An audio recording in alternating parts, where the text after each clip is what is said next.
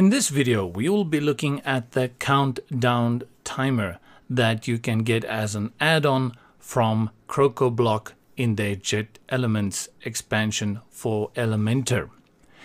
Before we do that, something I want to point out: if you go into Elementor, if you go up here onto the widget side and you type in countdown, you're going to see that there are two elements. The first one called countdown timer and the second one countdown.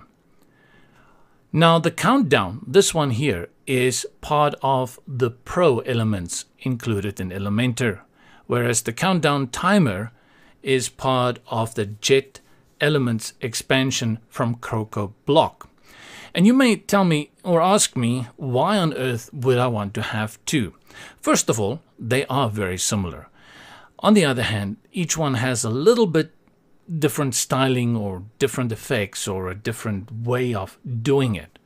But in the end, you only need one, right? You're not going to add two countdown timers, different looking things at the same time on your website. So what's going on here? Now, first of all, a lot of the Crocoblock features that you get are features that may not be in either the Elementor Free or in the Pro.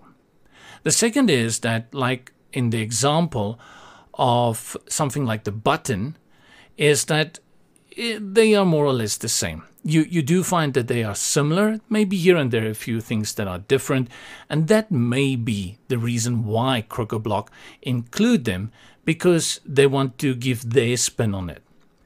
But the third reason I see is this one. The reason is that if you get the Elementor Free version, there is no countdown timer in it. So you tell me, well, then I go buy Elementor Pro. If you go buy Elementor Pro, you will notice that you're going to be paying annually. You're going to be paying for one site $49 US, for 3 sites $100, and then for unlimited sites $200. That is an annual license. It's going to be renewed annually. On the other hand, if you go for the countdown timer that comes from Crocoblock in their JetElements expansion or extension, you can buy the lifetime license for $300 US. And these guys are rolling out features, widgets, elements, add-ons for Elementor at an alarming speed that the competition should be aware of. So what I'm saying here, that you can get the free Elementor plus the lifetime license from Crocoblock, and you will be able to make pro websites. You understand my reasoning? It's just one of the reasons why you will find the duplication of widgets within Elementor, because they are Crocoblock. They are bringing in theirs to compete with Elementor Pro. And like I said, it's a decision you have to make. Do you want to pay for the annual license here? Or do you want to pay a once-off and you get more or less the same? So that is what you will be seeing numerous times throughout these tutorial videos on JetElements from Crocoblock, is that there are going to be elements that have a brother or a sister in the Elementor Pro. And then remember this one where I've said it could be that you can be using the Crocoblock's lifetime deal on the free Elementor. The only place where you will be having problem maybe is with widgets and templates and stuff like that. But in general, you'll be able to use all of these on the free Elementor, saving you actually cost. Enough of that. Let's go look at the countdown timer, this one, and we drag it in. And the moment you see it, you will understand this is very self-explanatory. Going to be using this a lot because you understand that some things we do it in page builders all the time, on sites all the time, and a countdown timer is something that's been with us for a long time. You can have days, hours, minutes, and seconds. You're not going to go into years. And there's a nice date picker up here. So let's say we want to put it until Christmas or Christmas Eve. We put it on December 24th for 2018. And then it will update over here. Now it's 76 days, 22 hours, 50 minutes, and a few seconds. Let's say you are not interested in the seconds. You think that's a little bit overkill. Then you go over here and you disable show the seconds, and it will remove. Now you only see the days, hours, and minutes. But we want that MacGyver effect. And for the MacGyver anticipation, we always want the seconds there.